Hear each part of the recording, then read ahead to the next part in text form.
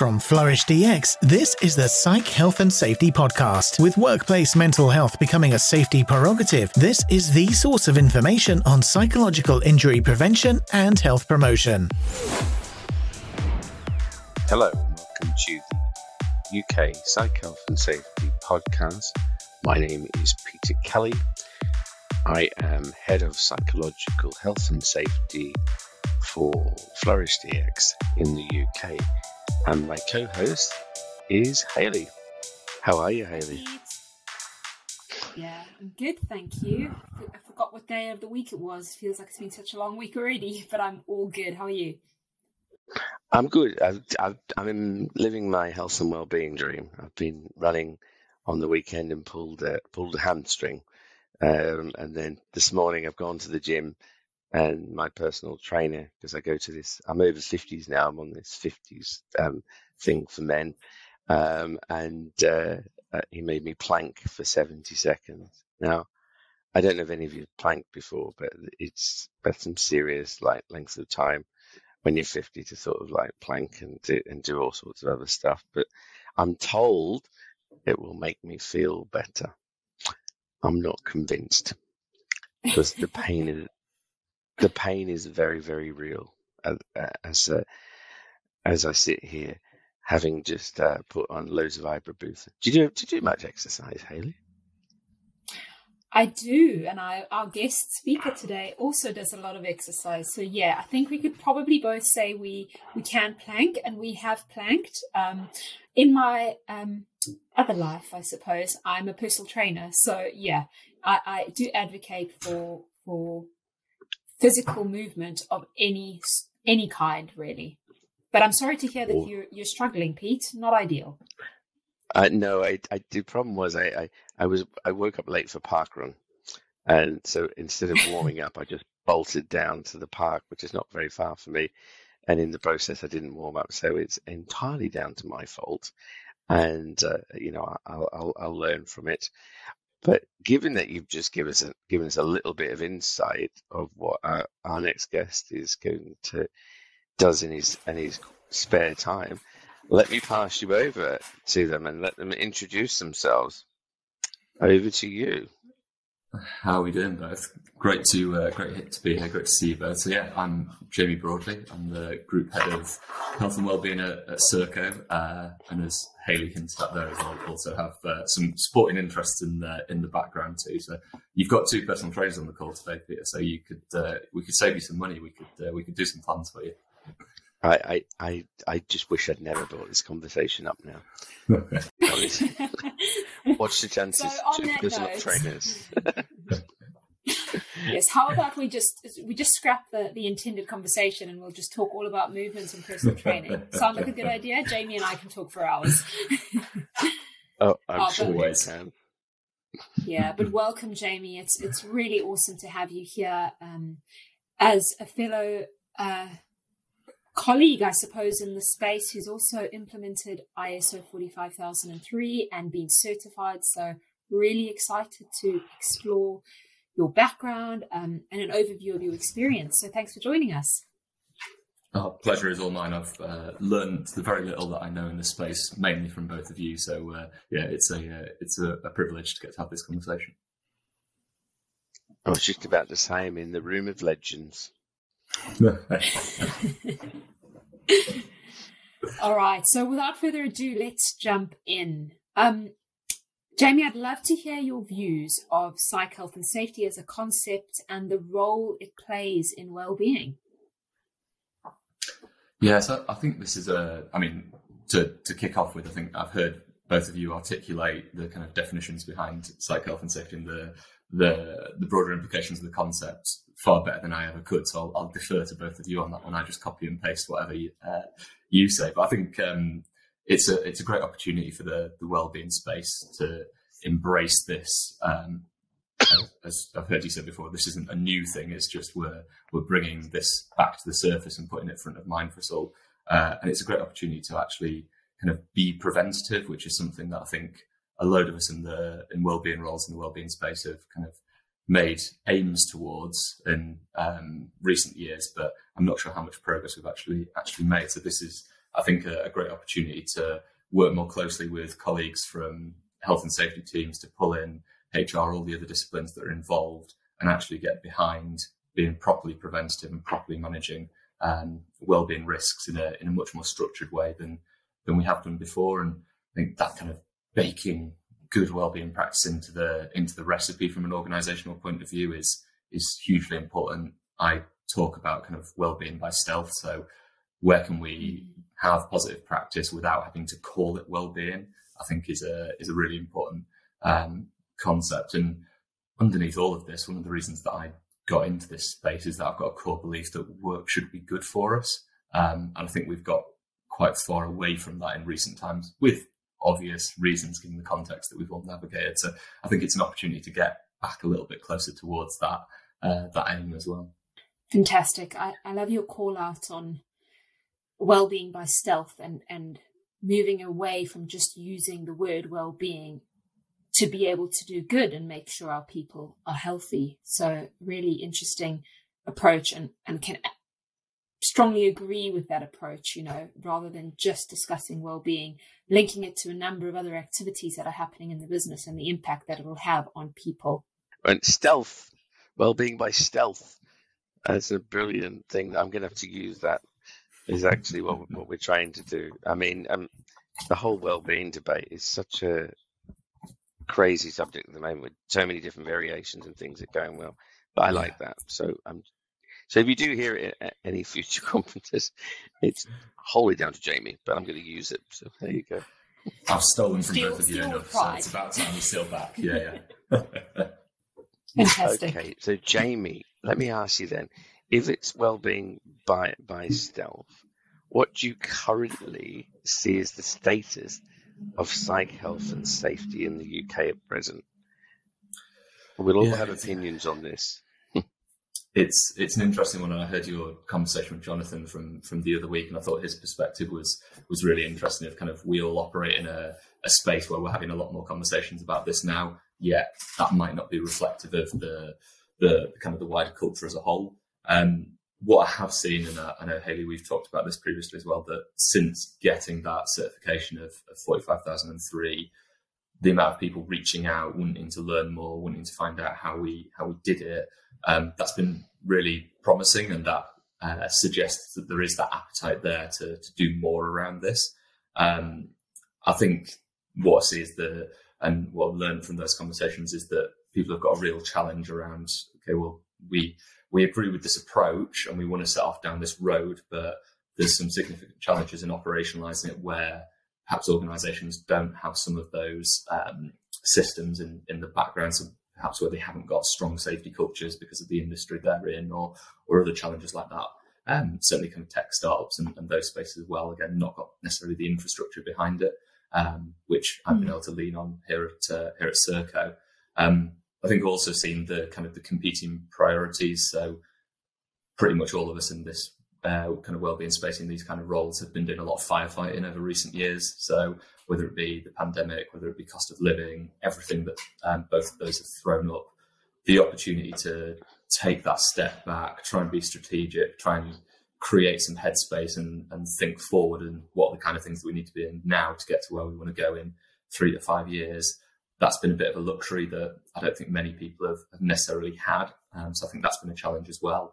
And then the other place that I've seen this get sticky for people is just who owns it. So it kind of falls between health and safety teams, HR teams, operational teams, who's going to pick the ball up and really drive it forward here. And again, that's one of the things that I've been lucky with at Serco, in that we already had a setup which all of their teams were working closely together, so it made it a lot easier for us. But speaking with others, that's not necessarily the case elsewhere. So as a whole, in summary, I think there is that appetite there, and we're certainly looking at what kind of colleagues in Australia are looking at the minute with the legislation coming there. And I know that there's similar things that are likely to happen in the EU and elsewhere. We need to be doing this, and there is that appetite and that desire to be moving this forward. But actually making those steps is challenging for people. Yeah, and I guess also because you started your journey, didn't you, in this area before the pandemic? So, which is one thing that's fascinating for me to have been involved, obviously, when I was at HSC, is pre-pandemic we were seeing 17.9 million days lost to work-related stress and 800,000 days of people off. So, and then in the pandemic, we're still at 17 million. So would you agree really that there's been a psych health and safety need in the UK for many years? And to what extent do you think 45,003 maybe it came at the right time, middle of a pandemic, but its development predates the pandemic?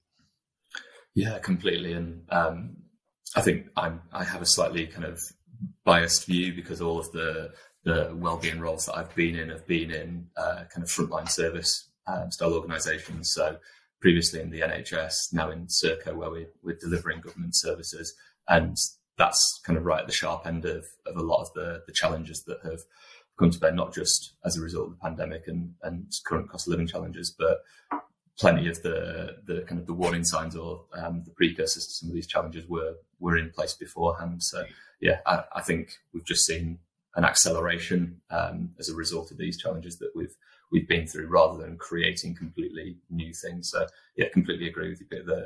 But the timing was good because we had the ear of decision makers, and we've been able to use that to make more progress in this space than we perhaps otherwise would have done at the time. Mm-hmm.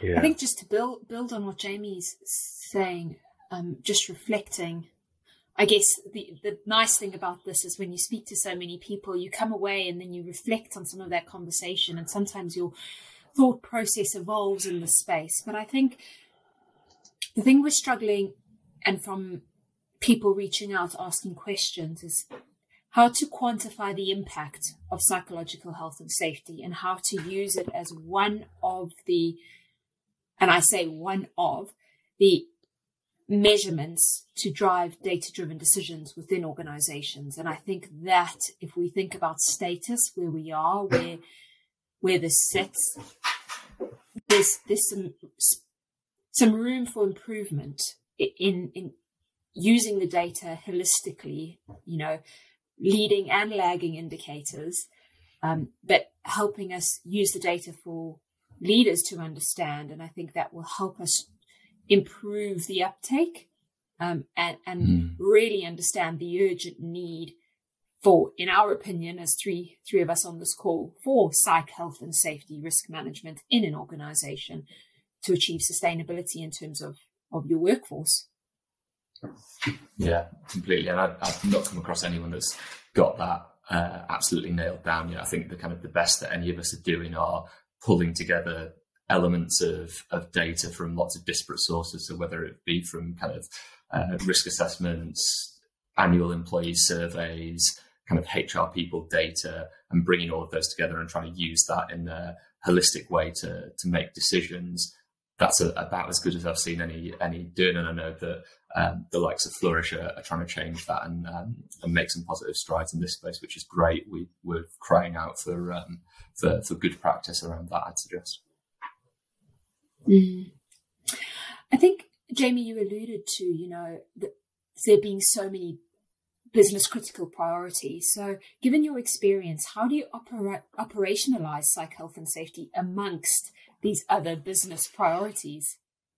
Yeah, and that's simply been the big question that anyone that I've spoken to who's reached out off the back of the 45,003 certification, that's the question that they've been wanting to ask. And I think from my point of view, I came into Serco with no real background in kind of working through these kind of processes. So it's something I had to learn. So the message I give everyone is, if I can do it, then they definitely can. And I think it started from an asset-based approach. So looking at what's already working, what's already strong, what's already kind of understood and is embedded culturally. And the place that I started with that is looking at the kind of the governance routes. So where are we having these conversations in formal committees, and how is that kind of flowing through the organisation up to board level? and trying to stitch those together to make sure that there's a really clear route that the board understand up here, right through to kind of the cliched NHS term is board to ward. So something happens on the front line. How do we make sure that that learning is transmitted right the way through the organisation? And a really helpful exercise is just kind of on a big piece of paper, mapping out all of those different committees, where are those conversations happening? And perhaps there's then a few changes that needs to be made in terms of reporting lines. But I think getting that set early is really, really important. So there's that oversight over everything that we're then doing in this space. And then in terms of the kind of the actual making an impact to colleagues with this, it's, well, mapping out again, what are all those employee touch points? So it could be from kind of day one in an organisation of what's the first conversation that you have with your manager, to kind of team meetings, town halls, one-to-ones, working through all of those day one of absence and making sure that there are these principles embedded at those points, so that we're factoring in this psychological health and safety approach within all of those, and we're wrapping around and making this holistic. Because I think a lot of what we see is there's good practice, but it's not joined up and it's not consistent through all of those kind of colleague journey touch points. And then the final bit, which I suppose is a broader lesson for wellbeing as a whole, rather than just this topic, is that consistency of just keeping showing up, keeping, like, I've had to stand in plenty of empty rooms over my career, but the more that you keep doing that, the more people will eventually come into that room and realise that. I think we've seen in the wellbeing space, there's been a lot of kind of flash in the pan style activities where we're going to go down this road, this is going to be the approach, and we're all bought in. That lasts 2 months, and then we're on to the next shiny thing. Whereas actually, to our earlier points about kind of baking this in and making it part of the approach to the whole, we need to be consistent. We need to keep showing up. We need to keep having these conversations, sending these messages out, and using some of the kind of plain English language around it. And I think that's certainly some of the feedback that we've had as well, of putting this into really simple terms has been useful and has helped, because as ever with health and safety language, some of it can be a bit complicated for some people out in the front line. Absolutely. I think you've hit the nail on the head with the systems approach that you've just explained. So in practice, it's about the system, and it's about the embedding. Is what you've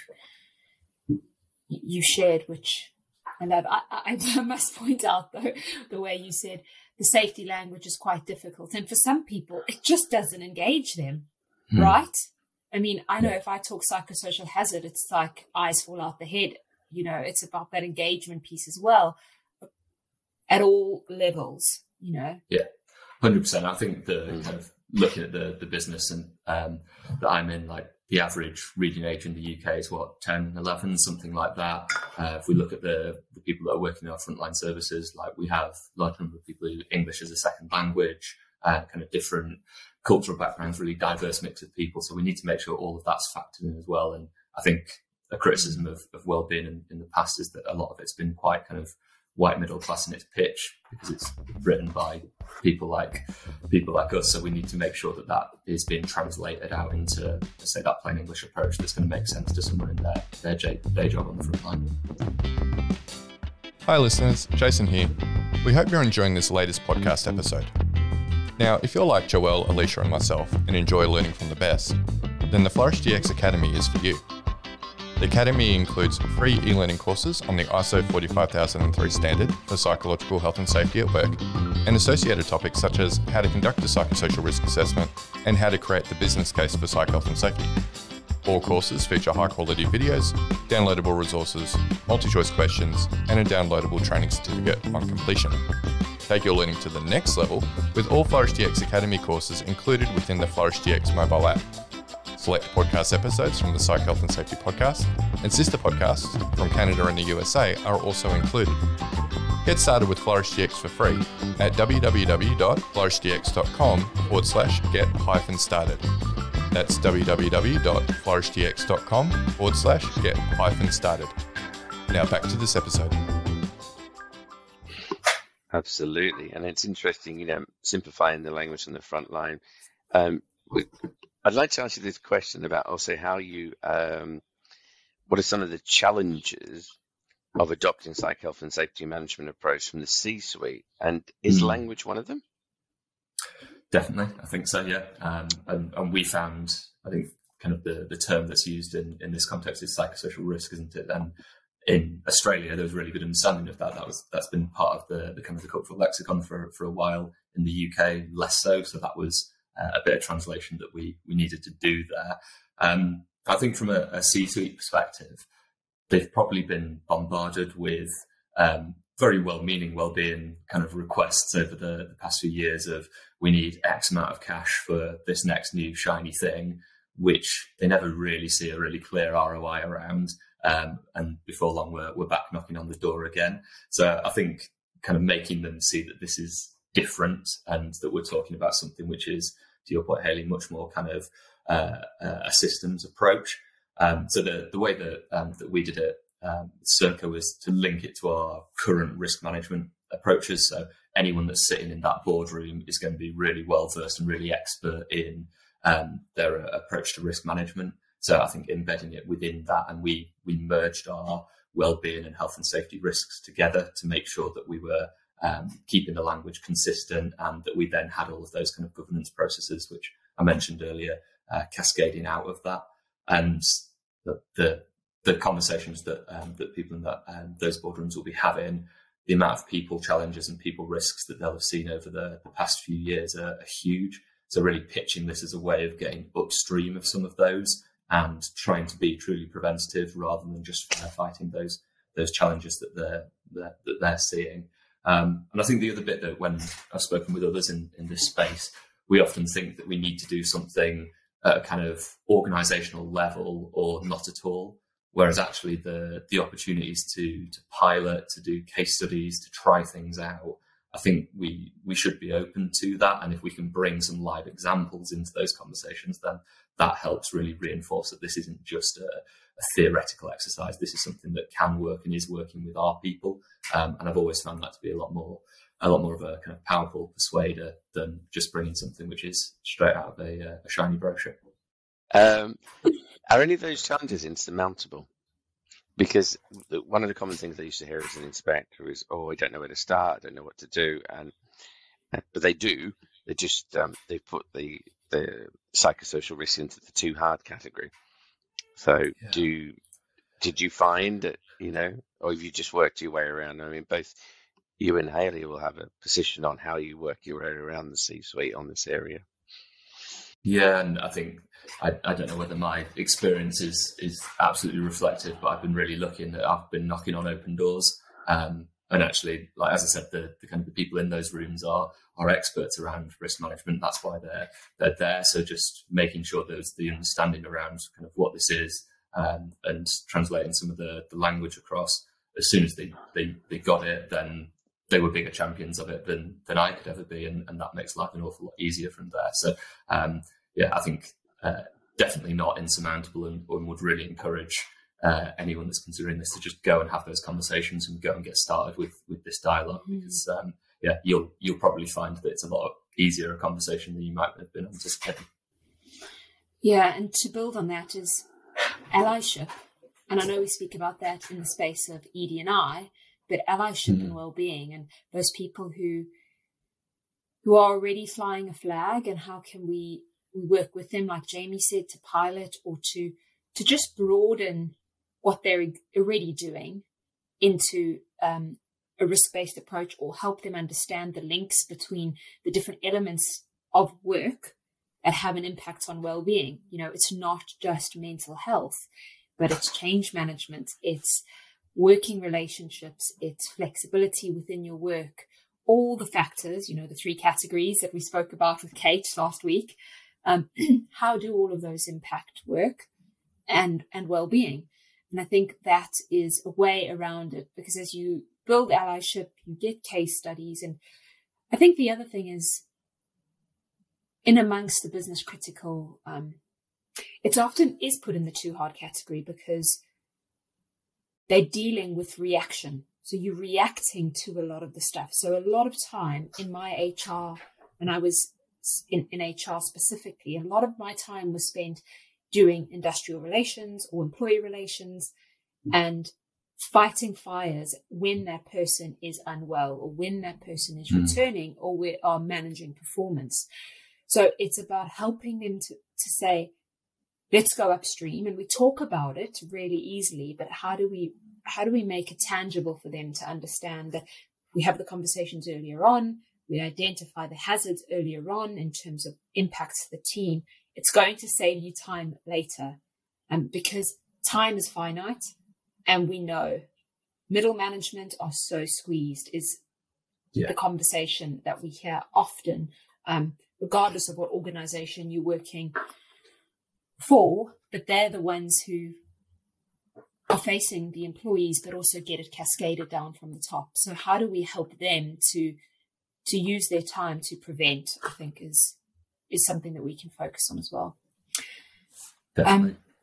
Right. I think one of my favorite questions are probably, because I know that we speak about some of this, in our wider groups, in our wider wellbeing leadership teams, around some of the frustrations around the current landscape of wellbeing in the UK. So I'd love to hear from you, Jamie. I'll come over to you next, Pete. Yeah, I think we could all come off a fairly long run up on this one. It might be a separate podcast episode in and of itself. I think that everyone I speak to, that we've all got slight frustrations in this space at the minute. And I think one of the big ones for me is that we've kind of ended up, as much of the rest of the world, in quite a kind of influencer culture in it, where often there's only kind of one or two people within an organization that are tasked with well-being, and the draws for them to do things externally and the rewards that they might get from that are quite potent. So there's a real danger of this kind of disconnect between what we all talk about in this very little rarefied well-being space on LinkedIn or events and conferences, and then what's the actual reality in an organization. And as I say, I've always worked in organizations which are very kind of frontline focused. And if I listen to some of the conversations that happen, as say, in those kind of well-being forums, and then take those to the front line, there's an absolute disconnect there between the two realities. And I think the kind of the core piece that I keep in mind for myself is that our aim in this wellbeing space should be to make ourselves redundant.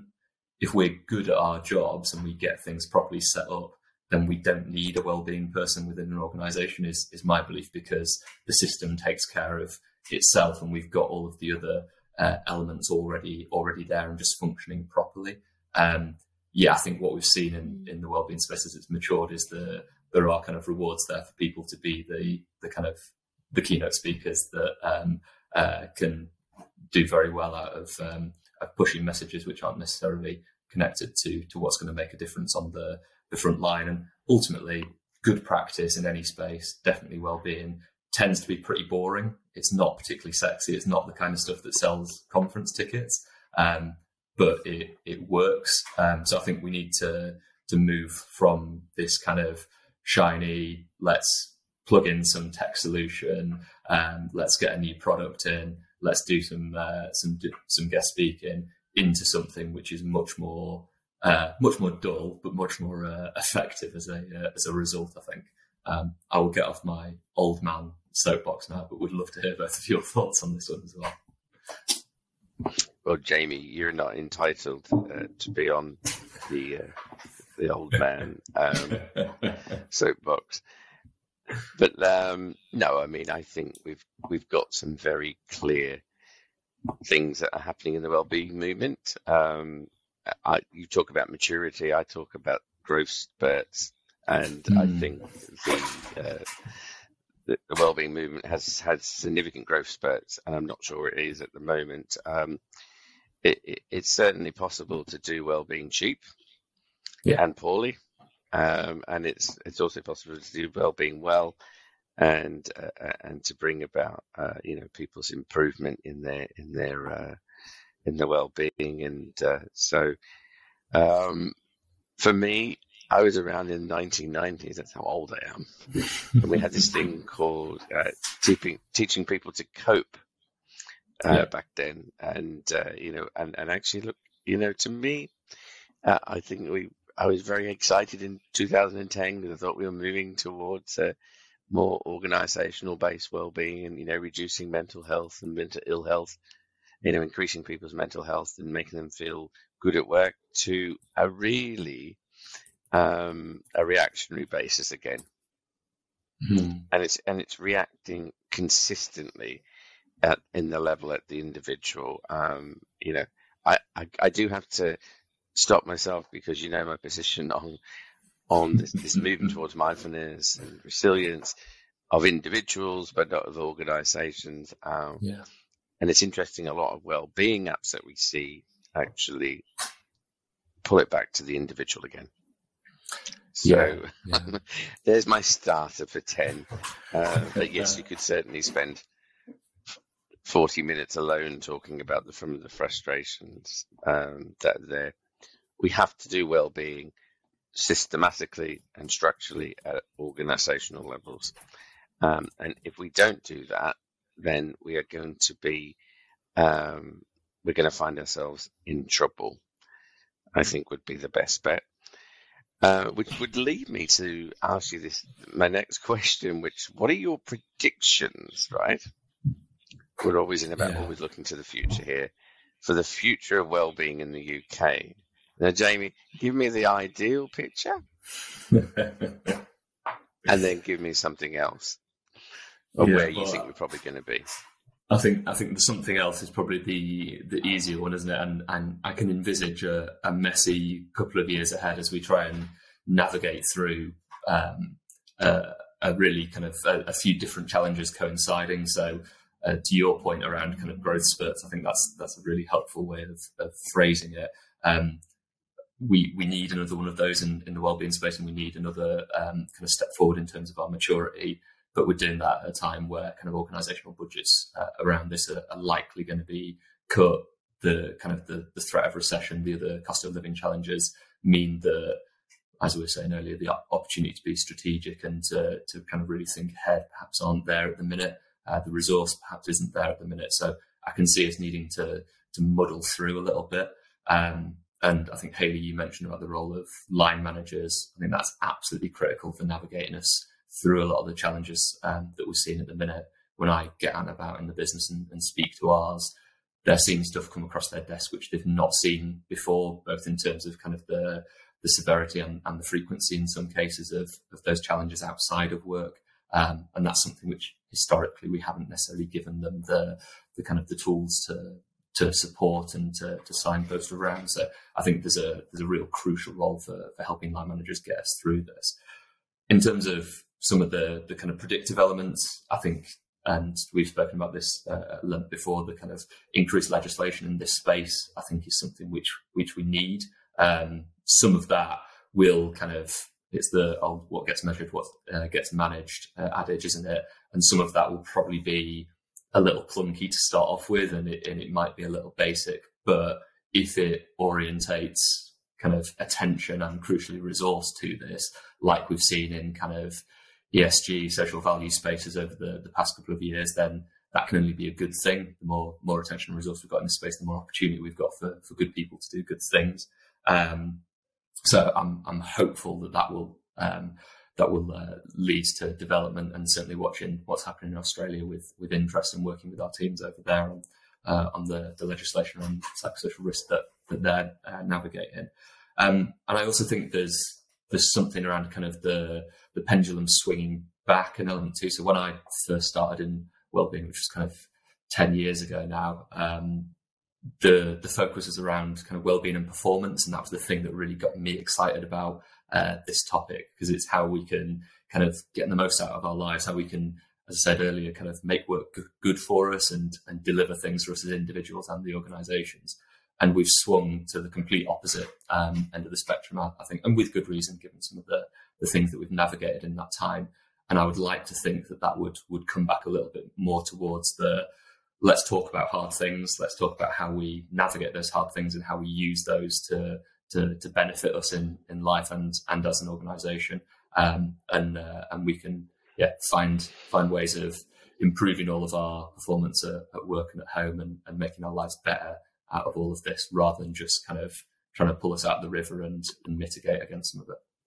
I've never heard it said better, even at Hyde Park at the corner, on Speaker's Corner. I'm still on the box. But no, I mean, it is. Absolutely. I think you're taller than me. I have to have 2 boxes just to be seen. But yeah, and I'm with you on the future, like trying to get it into systems and processes. And I'm going to be interested, Hayley, what about yourself? What do you think the predictions for the future of well-being? I think I'm going to start with a narrow approach. I think we need to look at current resource. I've picked up on a couple of threads on LinkedIn of people who are in this space lots of them, who are struggling and who are the only voice. And I think that really needs to be looked at in terms of how are we going to have an impact? Jamie touched on it earlier. Whose responsibility is it, etc. And then also against the landscape of diversity, against the landscape of different generations coming through the door and their expectation of an employee value proposition, that's going to completely change things. But we are going to come across really, in my view, there's going to be a conflict of priorities because of ways it's always been done and ways it's now expected to be done, and how quickly can we transition to that space, and I think we're already in that space. And sometimes we're playing catch up, sometimes you're leading on certain things, but I think there are going to be some interesting and challenging conversations. And then I think also coming back to what Jamie said, the link back to performance. So we're speaking a lot about risk and risk mitigation, but also that part of work is such a massive part of our lives. And I recall a couple of weeks ago when we were all together actually in London in that meeting room, is when do we get to a point where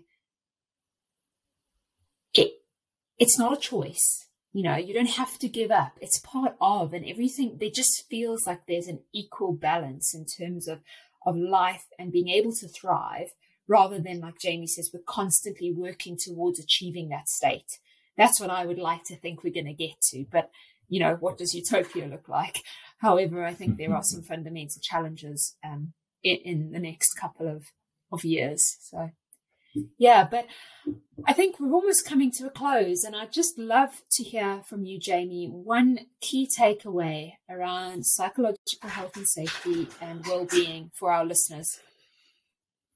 Yeah, so I mean, there's a long list, but to narrow it down to one, I would just encourage people to go and make a start on this. So I know that when you sit down in front of the kind of the 45,003 standard and read through it, it can feel a bit daunting at first. Certainly when I first landed in Serco and started on that process, it did feel it. But actually, it is such an empowering process to go through. And even if you decide not to go all the way through of kind of going to audit stage, you will learn so much and you will improve so much within the organisation just by making those steps. So yeah, get the standard, go through a gap analysis, do that little mini pre-audit for yourself, and get the various stakeholders around the table and have that conversation. And that'll be such a powerful starting point for improving things where you are. Okay, well, Jamie, we've come nearly to the end. I feel like it's on one of those, programs. And finally, thank you so much for coming on and talking to us. It's so nice to talk to people that are doing what we've been advocating for years and finding it okay to do in the same process. So for our listeners, if you've liked what you've heard, like and subscribe to the Psych Health and Safety podcast to hear from future guests. We're looking really to move the needle in health, safety and wellbeing space, and hopefully that's what we will achieve. Don't forget you can watch video on YouTube, Flourish DX, LinkedIn pages for short clips, and obviously connect with Hayley and I over LinkedIn. Jamie's very approachable as well, so we're all happy to hear from you. And thank you for listening, and we look forward to hearing from you, Jamie, many, many times.